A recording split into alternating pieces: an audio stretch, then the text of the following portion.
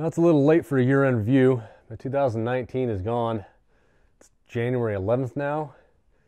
Thought I'd put out a little year-end review as far as what we got done here on our property, homestead, however you want to call it. I think the first thing we did last spring was that greenhouse over there. We got that thing going. I think before the snow melted, I was over there digging holes for the little pole barn construction I had going over there for that 32 by 16 greenhouse. Had plans to get a bunch of grow beds in it and everything, but it took a little bit longer to build than I thought, and by the time it was done, time to get working on this house. So second thing on the list for 2019 was this house. Got the slab poured, the walls tilted up, rafters on, and it all closed in. I think before January 1st, we had windows and doors in, and probably insulation. I think the insulation was done too. If not, right around January 1st, January 2nd, the insulation was done.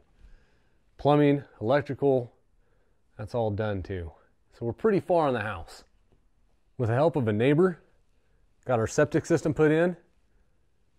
Only took a couple days with his excavator. He had a mini excavator that has all kinds of attachments on it. It's pretty nutty. Made short work of that septic system. Probably would have taken me a few more days to dig with my backhoe than it did to take for him to take, 6 hours to dig the whole thing out. We got a wood shed built. Keep our wood nice and dry. As for now, it's just covered in a 6mm plastic, but it has a nice roof over it. So it's going to keep our wood a lot drier this winter than what we had last winter. Last winter, all we had was, I think, 6 pallets on the ground, 2 pallets on each end, and a tarp to go over it. And that tarp would blow off almost every night, and the snow would come. Didn't do anything for the wood. It was kind of hard to start a fire last year. This year, it's really easy, thanks to that wood shed. We got a couple small things done around here. I had planned out a circle driveway. Took my trailer around it a couple times as I was getting supplies for the house, and I realized that the circle was a little bit small. Kind of hard, and I had to watch where the trailer was, make sure I wasn't running into a tree or anything like that. So we made a new design circle driveway, made it a little bit bigger circle, easier to maneuver with the trailer. Got T-posts put up around the house, where the garage is going to be, the greenhouse. 3.5 acre plot. We're going to have a 5-foot tall, no-climb fence.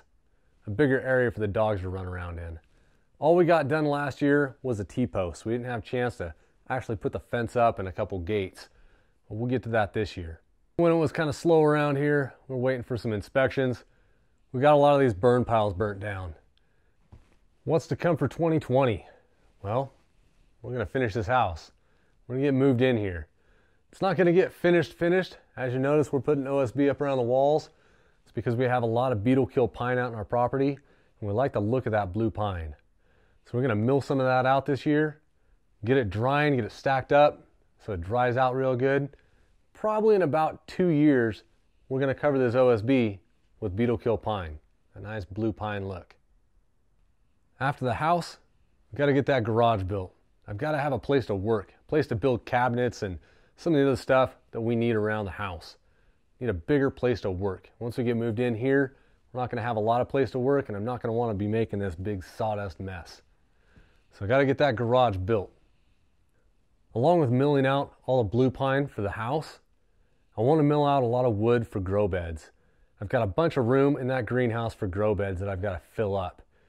Like to get a nice big garden started this year, not only in the greenhouse, but outside the greenhouse.